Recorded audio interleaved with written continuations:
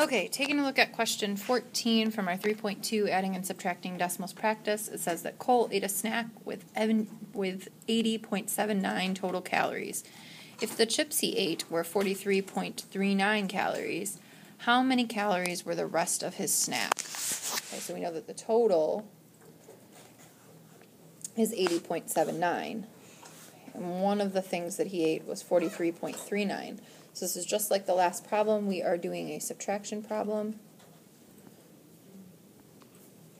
So we're going to set up the total first, and then we are going to subtract his chips from it. Make sure you're lining up your decimals. When we do that, in the hundredths place we have 9 minus 9, which is 0. 7 minus 3 in the tenths place, which is 4. Make sure you bring down that decimal. We cannot subtract 3 from 0, so we're going to need to borrow. Borrow from this 8, make it a 7. That makes this 10. 10 minus 3 is 7, and 7 minus 4 is 3.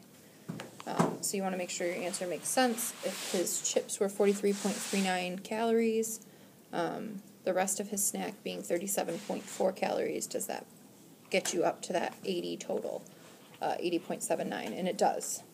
So our answer makes sense. We're going to write that out.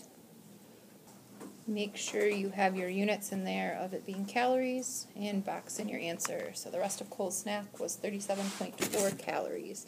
If you guys have any questions, make sure to email me.